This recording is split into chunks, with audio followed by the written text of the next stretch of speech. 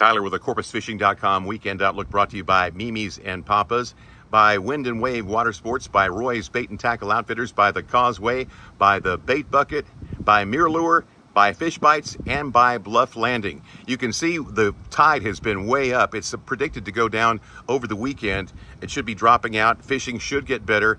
The tide for the surf has been up, but it hasn't been to the dunes, which is weird because the water is really stacked up here in the Laguna Madre.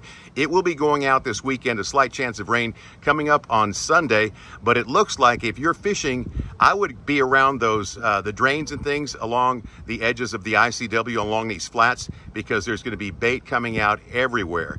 And once that comes out, marching along the surf, there's going to be a big run of slot-sized redfish chasing finger mullet, all the bait.